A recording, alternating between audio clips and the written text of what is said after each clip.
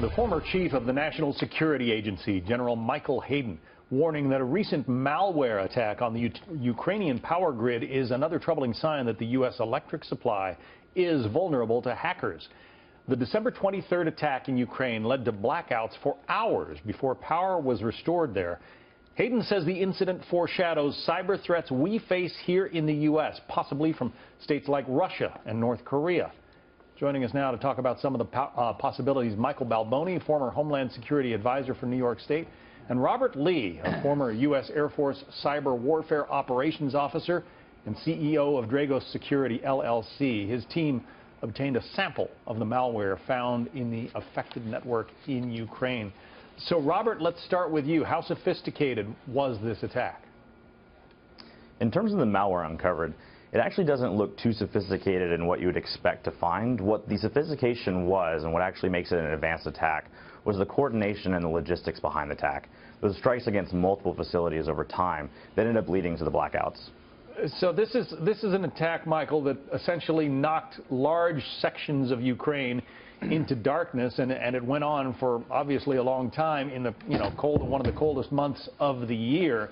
Ukraine is not the most sophisticated of countries, but the warning from Michael Hayden is that that same kind of thing could happen in the U.S. Well, John, this may have answered three questions that have been out there for a while. First is, can you use a cyber system to manipulate mechanical operations? Secondly, how vulnerable is the U.S. power grid to that type of an attack? And third, is there really a threat from state sponsors? You know, in 2007, we saw the Russian attack against Estonia, obviously the Stuxnet versus the Iranian facility.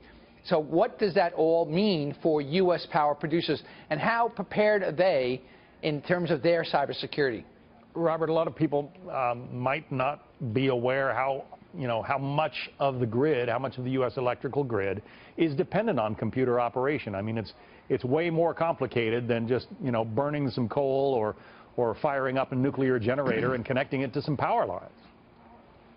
Absolutely. It's a very complex system, and that's where some of the concern is. It's a highly automated system.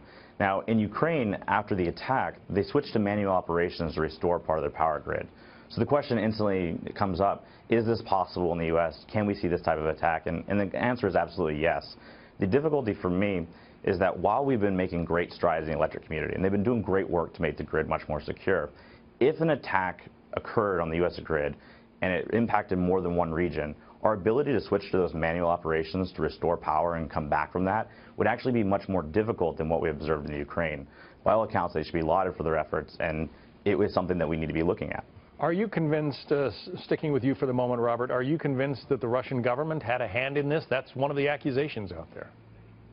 It is one of the accusations. I believe it's a little bit early in the analysis, but on the SANS Institute team, when we were looking at this, when we saw the malware and evaluated the control systems, the big piece to me isn't the malware itself.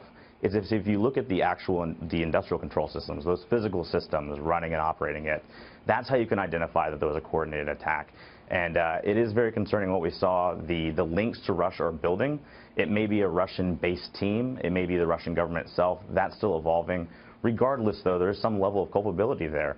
If there's a team operating within the Russian borders that actually is attributed to this attack, well, Russia probably needs to do something about that. There should be some international consequences for attacking civilian infrastructure. Michael, very quickly, talk about the warning here. Can the U.S. use this to get prepared? It has to be really, we've been talking about this for so many years. What is the preparedness? But not only in terms of the individual operating systems, but also their vendors. After you take a look at all the other attacks, Target, there's so many ways to get in, to use the zero-day exploit of software. So it's not really if, it's when. And so what are they doing to make sure that they can go perhaps to the manual system like they did in Ukraine and mitigate the attack? Michael Balboni and Robert Lee. Scary stuff. Thank you both.